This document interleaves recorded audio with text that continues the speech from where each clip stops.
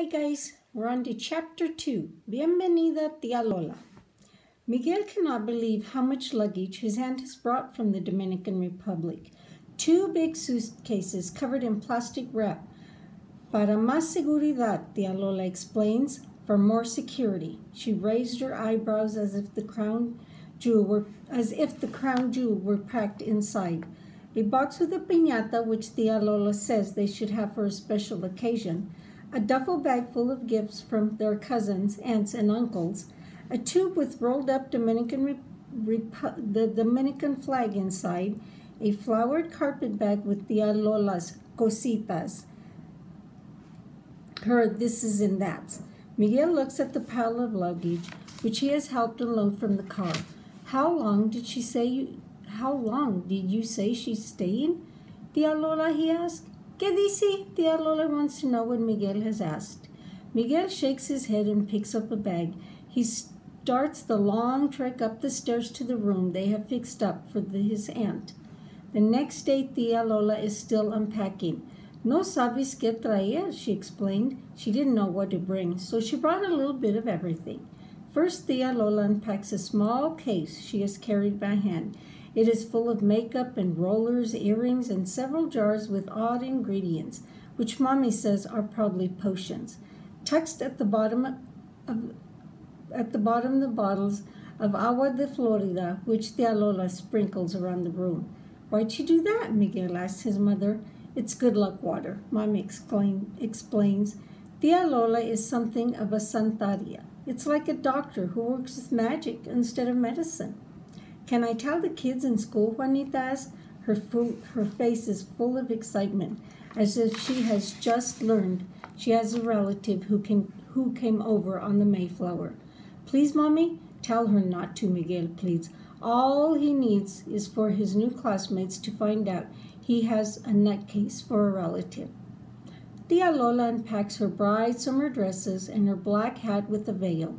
She unpacks a half-dozen pair of high heels to match all the different colors of her outfits, and a dozen bright pañuelos to wrap around her head like a turban. When she is working her magic, her closet looks like a midsummer flower garden. She unpacks her maracas and a tambor to make music in case there's a fiesta. She puts on her canastas and clacks around the room, stomping her feet as if she's throwing a tantrum. Their mother and Juanita join in, acting goofy. Isn't she fun? Her mother keeps asking Miguel. Tia Lola unpacks bags of café and brown sugar, which go up on the kitchen shelves. Her spices, hierbabuena, oregano, anise, hojas de guanabana, hang from the rafters. She also brings along her goya, to create yaca, and her buñuel to shape it into flat, round cuevas loaves. The goya looks like an oversized grater, and the burrin like a large, smooth stone. Tia Lola's vendura seeds are put in a pot to germinate. Ay, qué bueno, Miguel's mother claps her hands. We'll all have Dominican cooking in Vermont. We'll have to invite Rudy over. She is helping Tia Lola drape her mantilla across a window. It looks like a beautiful black spider web with a bright red rose pinned at the center. As they work, they dance to one of Tia Lola's merengues on the stereo. Juanita follows along, moving her hips. 1, 2, 1, 2, 1, 2. Isn't she fun? Her mother keeps asking. I guess, Miguel mutters, and then because his mother's looking straight at him, he adds, she's lots of fun, Mommy. Miguel has to admit there is one totally fun thing about Tia Lola. She tells great stories. None of Tia Lola sounds exactly true, but Miguel doesn't care. While he listens, he feels as if he isn't in Vermont at all, but in a magical world where anything can happen. In fact, what is most magical is how, even though in his daily conversations with Tia Lola, Miguel sometimes doesn't understand Tia Lola's Spanish. Still, when she tells stories, Miguel seems to understand every word. Había una vez, Tia Lola begins, once upon a time. and Miguel feels a secret self different from his normal everyday self, rising up like steam from a boiling kettle into the air and disappearing into Tia Lola's stories. Every night, Tia Lola gathers Miguel and Juanita in her bedroom, while her mother takes some time to herself to make phone calls or continues unpacking boxes still stacked in the attic. Tia Lola tells them all about their large and exciting Dominican family. She tells about their uncle with 6 fingers who can do anything with his hands, and about their great-grandmother who could read the future from looking at the stains in a coffee cup, and about their cousin who once befriended a guapa with pastillos, little fritters filled with ground meat. As like chihuahuas, they are beautiful, mysterious creatures who come out at night, but no one can ever catch them. They have special secrets. The guicapa's feet are on backwards, so they leave footprints in the opposite direction of where they're going. The next weekend, since he has no friends here and nothing to do, Miguel tries out that trick in the snow. The footprints look haywire and messy, like someone stumbled around, but they do not look like Guapa's footprints. One afternoon, 2 of Miguel's classmates show up at the front door. In the car, the mother of one of the boys waits, peering up at the old gable house. The boys are collecting money for the town's Little League team. Come spring, they will need equipment and uniforms. Wow, Miguel said. I'd really like to be on that team. You should try out, one of the boys says. The taller one's name is Dean. He has bright blue eyes like Miguel's father would call ultramarine, and a wide grin his mother would call trouble with a capital T. As the boys stand in the mudroom talking, Tia Lola walks by in her spiked heels and white turban, holding up a plate of smoking embers.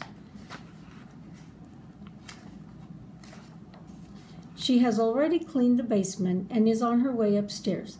She wants to cast out any bad spirits and attract good spirits and magical Chihuahuas from the island. The boys' mouths drop open.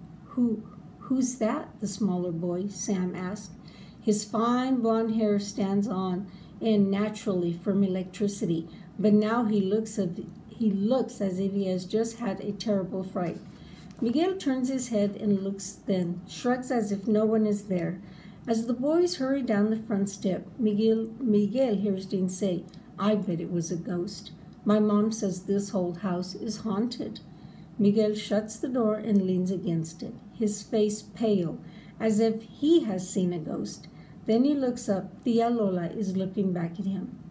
That night, a snowstorm blows in. When Miguel glances out the window the next morning, flakes are still falling in the light by the front porch. Downstairs, Tia Lola is not at breakfast. Good news, Juanita says as Miguel sits down. No school today. I do have to go to work, their mother reminds them. I'm glad Tia Lola is here so I don't have to worry about you. Where is she anyhow? Their mother glances up at the clock. She's usually up at this hour. She seemed a little sad last night. She wouldn't tell us a story, Miguel admits. Did you hurt her feelings? Since she is a psychologist, their mother always guesses everything that happens has to do with people's feelings. How could I hurt her feelings, Miguel says, trying not to sound annoyed at his mother. Her feelings are awfully sensitive these days. I don't even know enough Spanish to hurt Tia Lola's feelings. Tia Lola is a special person, Miguel's mother observes. She can tell the secret feelings in a person's heart. Miguel's mother gives him a look as if she can tell what is in his heart. The truth is, Miguel has mixed feelings about having Tia Lola around. She is fun, but he sure doesn't think having her here will improve his chances of making new friends. Why can't Tia Lola act more like a teacher? Mrs. Prudy, who speaks without moving her jaw and is so proper that she says, "Pardon me," before she sneezes, or like Farmer Becky, her shy next-door neighbor, who dresses in a white pullover sweater as if she wants to blend in with the sheep she shears and tends. or even like her mother's new friend, Stargazer, who, although she wears fanciful long skirt and dangly earrings, speaks in a soft voice in order not to stir up negative energies. You have to love people for who they are, his mother is saying. Then they will become all they can be. That sounds like a riddle, but it makes sense. When Miguel first started playing baseball, Papi would always say, "Great swing, Miguel," or "Nice try," even when Miguel missed the ball. Over time, his playing actually got better because of his papi's encouragement. Remember, his mother continues, Tia Lola might be a little homesick. She needs to feel really welcomed. Miguel looked down at his cereal. Today he has gotten the blue bowl. He is sorry that he has made Tia Lola feel unwelcome. He knows what he feels like. He knows what it feels like. At school, an older kid in his class named Mort has nicknamed him Goose Man because that's what Miguel's last name, Guzman, sounds like in English. Now other kids are calling out quack quack whenever they pass him in the hall. Maybe they are trying to be funny, but it makes him feel embarrassed and unwelcome. What's the word for welcome in Spanish? Miguel asks his mother. Bienvenido for a man, bienvenida for a woman. His mother spells out the word. Why do you ask? I've got a great idea, Nita. I'll need your help. Juanita nods. She loves to be included in her brother's great ideas. She doesn't even have to know what they are ahead of time. The snow is deep, almost to his knees. Miguel trudges down to the backfield, keeping close to the fence line. The sun has broken through the clouds. All around him, the field is fresh and unspoiled by footprints and sparkling with diamonds of light. He starts walking in a straight line, kicking the snow to either side.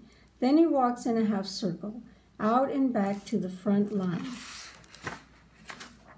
and then out and back again. Every step of the way, he has to imagine what each mark will look like from the house.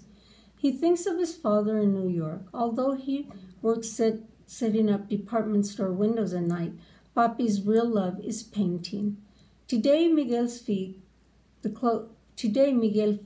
closest he has felt to his father since his mother and Juanita and he moved to Vermont. He is an artist like his father, but working on a larger canvas. He is trying to create something that will have the same result, making somebody happy. At one point, he glances up and he thinks he sees his little sister waving. It is her job to keep Tia Lola from looking out the windows.